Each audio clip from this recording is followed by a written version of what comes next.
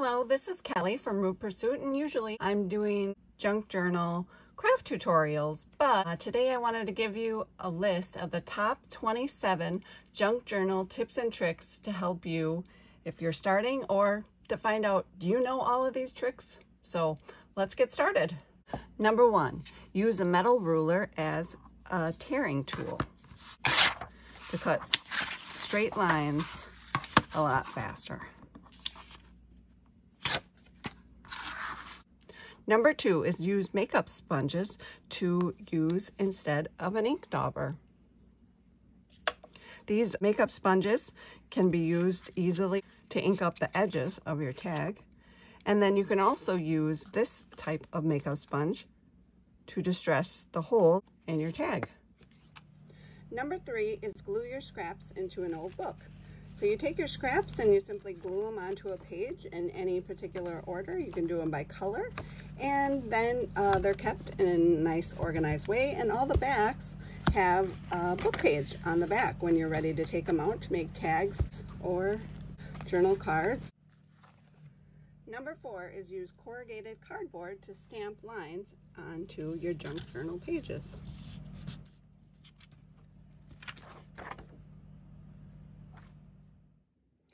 Number 5 is using crayons and coins to make wax seals.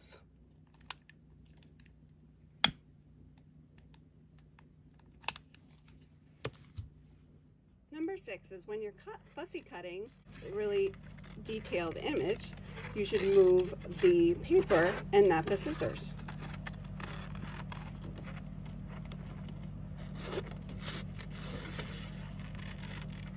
Number 7, create a basic junk journal design formula.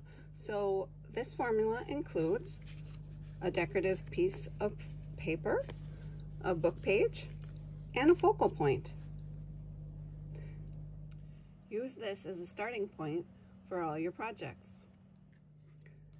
Number 8 is creating faux stitches with markers. Don't sew, but still want to get the look of hand stitching. The best colors to use are browns, black, and navy. Number 9 is gluing your tiny bits with a glue stick. So instead of turning it over and gluing like this, you just take your paper and put it right on the glue stick. And you have complete coverage, and you just add it right onto your project. Number 10, if your ink pad is smaller than your stamp, it may be easier to take your ink pad to the stamp instead of the other way around. Number 11 is use hand lotion on your hands before you start crafting. Inks, paints, and glues will wash off a lot more easily when you've lotioned first. Number 12 is how to tie a ribbon on a tag. You put the ribbon through the back of your tag, leaving a small hole. You take the top 2, pull the ribbon through the circle, and then pull it snug. And this is your result.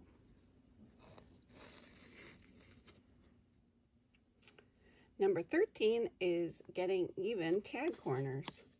So you simply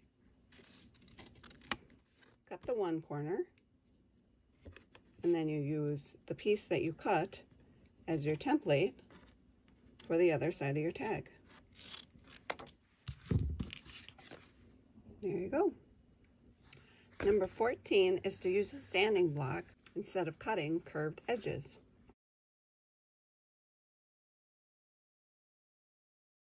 Simultaneously rub the block in a side and downward motion.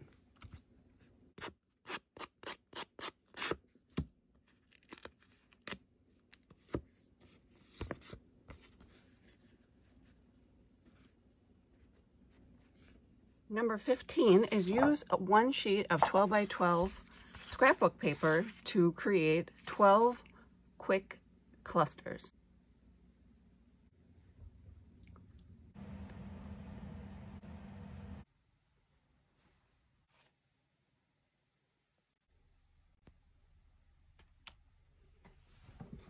Number 16 is add cheesecloth under a focal point to add texture, depth, and a three-dimensional element. Number 17 is dive into your stripe paper stash to make the quickest and easiest picket fences. Cut the paper with your pinking shears. Cut out 2 extra strips and you got an instant picket fence. Number 18 is make your own doily. Just fold your paper.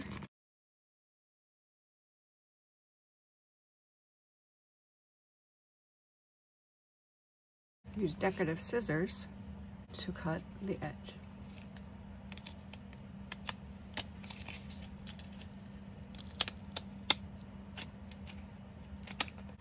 And take your standard scissors and begin cutting out shapes near the top.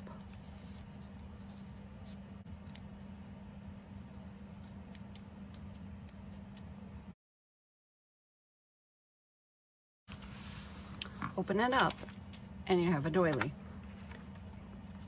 Use two-sided paper and then you have 2 color options for when you're ready to use it. Number 19 is use a Post-it note when you can't punch your paper because it's simply too small to grab. Just take a Post-it note, stick it to the edge, and then place it exactly where you want it in your punch.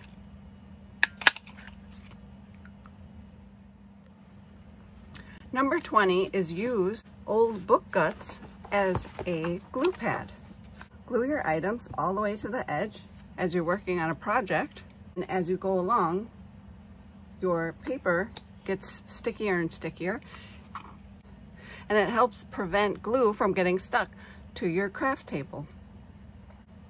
Once your surface becomes so sticky that it's difficult to use, you take your page and go all the way to the edges, rip it off, flip it over, and glue it to the next page. You tear it off and then you've got a piece that's ready to be turned into a pocket or a tag. Number 21 is to use fabric glue, such as Fabri-Tac and Fabri-Fix, which is generally used for fabric, on your paper to avoid the glue warp. It works much better than your standard white PVA glues.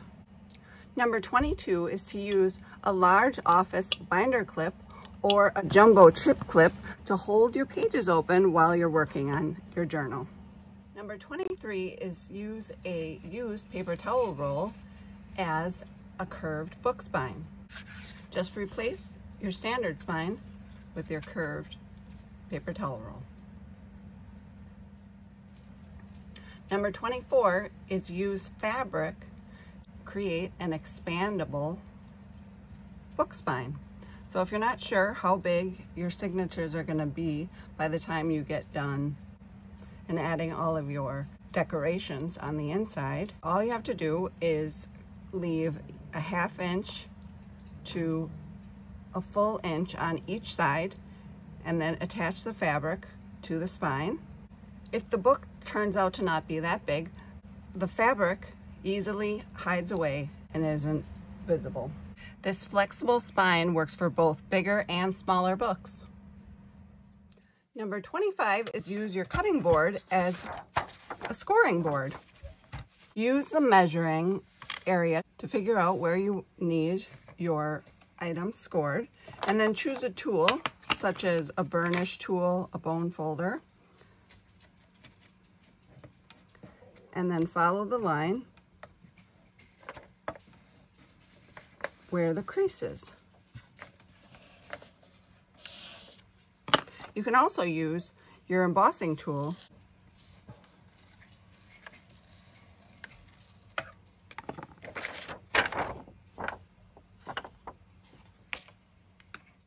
Number 26 is use sewing pattern paper to stamp your images. Once finished, you can tear them off. Then use your glue stick to apply the tissue paper. This guarantees that you are using a good image. It adds a nice effect.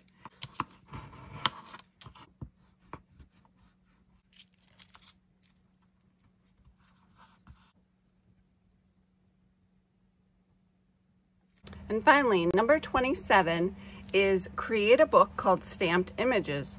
So you take your sewing pattern paper and you use your glue stick to just glue a little strip, glue the paper down, and then stamp your images. When you're ready to use them, you just tear them out.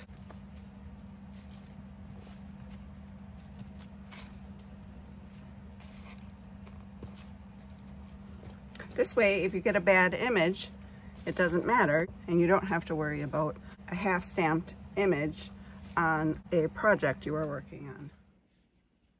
Well, I hope you got a lot of value out of this list. If you're interested in seeing more videos, you can go ahead and click subscribe. If you want to save this video, you can also select save and choose to put it in the watch later folder. You can check out my Etsy shop by clicking the link in the description, and that's where I sell junk journal supplies, journals, and a few other items. As always, thanks for coming along, and I'll talk to you later.